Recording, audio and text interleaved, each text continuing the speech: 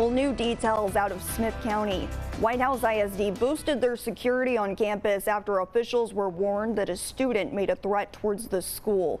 Now, Whitehouse police arrived as soon as the report was made. The student was quickly placed in custody and charged with false alarm. Now, for the rest of the day, just to be safe, they did increase police presence on campus to reassure parents and students and staff that there is not any danger, but officials and school administrators say they'd rather be safe than sorry.